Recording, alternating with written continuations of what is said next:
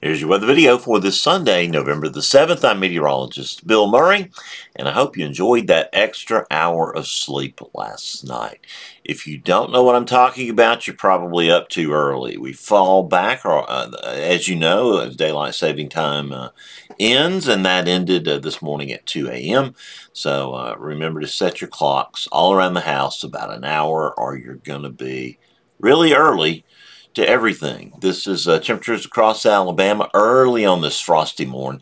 29 this morning in Fort Payne, up in DeKalb County, 31 in Gadsden, lots of 32s across the board. Temperatures in Birmingham 36, 37 in Tuscaloosa, not quite as cold there, but colder in the northeastern part of the state where winds were lighter overnight. Look to the east, you see a lot of rain there along the coast of Georgia and the Carolinas, northeast Florida. That's a big coastal storm that those folks are dealing with, and they've been dealing with fits really all the way from northeast Georgia into the Chesapeake Bay.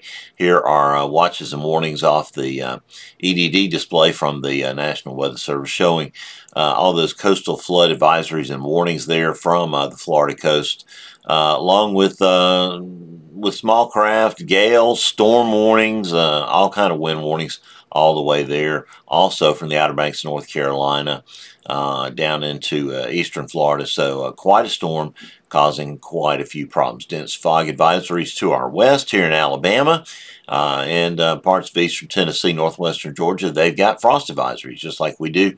Even a freeze warning, widespread frost across a wide area of the southeast overnight, last night and this morning. In the tropics, we're still tracking Tropical Storm Wanda there west of the Azores. Top winds 40 miles an hour. It is expected to become post-tropical today. And then that's going to be about it for a while from the tropics. We don't expect to hear much more out of the Atlantic. Here's the upper air pattern across North America showing big trough, the coastal low there to our southeast. It'll be beginning to push to the east slowly over the next couple of days. By tomorrow, you see it hasn't made much progress, but high pressure building over the Great Lakes and ridging down across much of the southern United States, and we'll take it. Here comes midweek. This is Thursday afternoon, showing another big trough developing over Minnesota and the Midwest. That will be our next weather maker, and that system swings into place over Alabama and the southeast next Saturday. So you can kind of get the picture of what's going to go on from there.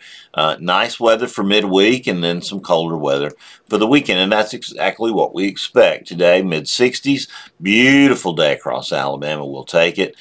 Even nicer temperatures the next 4 days. We'll be in the lower 70s generally across the area through Thursday, but then temperatures on the roller coaster that we know is autumn will be bottoming out, struggling to get out of the 40s next Saturday. Let's go day by day with the GFS. This shows tomorrow the coastal low there east of Savannah and Charleston. Here in Alabama, high pressure is large and in charge. We'll see mostly sunny skies again tomorrow, just like today. Daytime highs topping out in the lower 70s after overnight lows in the upper 30s to near 40. Move to Tuesday. Coastal low still out there, but here in Alabama, we're high and dry, enjoying beautiful weather again. High temperatures in the lower 70s. Again, lots of sunshine. Partly cloudy skies return on Wednesday as moisture levels begin to rise just a bit and the trough gets itself organized to our west. We'll see, again, highs in the lower 70s. And then by Thursday, we'll be watching a cold front approaching Alabama. Showers and thunderstorms aligned along it. Should be weakening by the time it limps in here late Thursday night, early Friday morning. We don't expect any severe weather from that system, but that will turn us colder. Clearing skies gradually during the day, rain ending on Friday, and temperatures remaining in the 50s all day. And then by Saturday, that trough is in place right over us, the coldest air right near Alabama. We'll see temperatures probably in the 30s Saturday morning, near freezing Sunday morning. High temperatures on Saturday, though, probably struggling to get out of the 40s across the northern half of the state. And then as we go out toward the end of the period, this is Saturday the 20th, our next system. Limping in here doesn't look like it's going to be much. Could be a decent rain producer, but nothing in the way of severe weather showing up over the next 2 weeks. Rain off the operational GFS shows some folks going to get very little. Some folks going to get 1.5 inches. That's probably about true. over the next 2 weeks across the area. Don't forget to watch or listen to the Weather Brains podcast, our weekly netcast. It's all about weather. Proud of the group of brains that we've assembled there. Tomorrow night on Monday night, we're going to be talking to the producer of that movie, 13 Minutes. Travis Farncombe. It's going to be a great show. Should be a lot of fun. This movie's going to be a cult classic for weather people for a long, long time. That's Weather Brains. You can get it from all the normal sources where you get your podcast. Well, that's your weather video for this Sunday the 7th. I'll have notes on the blog and update on the forecast coming up at noon.